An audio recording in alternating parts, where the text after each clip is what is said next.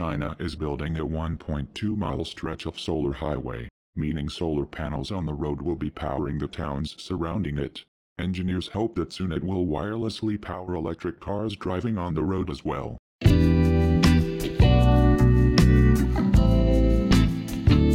Jinan South Ring Expressway starts off in the eastern Chinese city of Jinan, home to nearly 7 million people. Known as a EKEN transportation hub, it is home to Sino Truck, the county's state-owned heavy-duty truck manufacturer.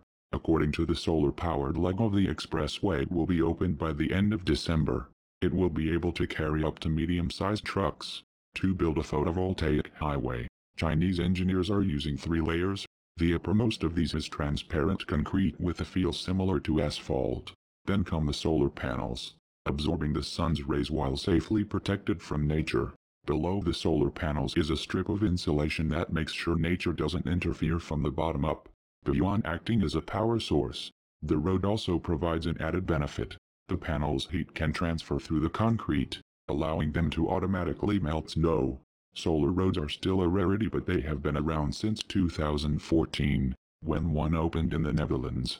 They fit in perfectly with China's aggressive pursuit of solar in recent years. From farms to the largest solar park in the world, one of the most polluted cities in China, Jinan has poor air quality that has been shown to increase the city's mortality rate by nearly 6%.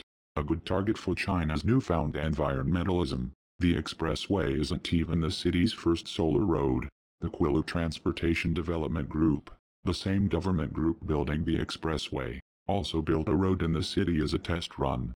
Solar road projects have previously been ridiculed for their high cost and low output, but those roads have generally focused on adding solar panels on top of current roads, as opposed to China's layered protection.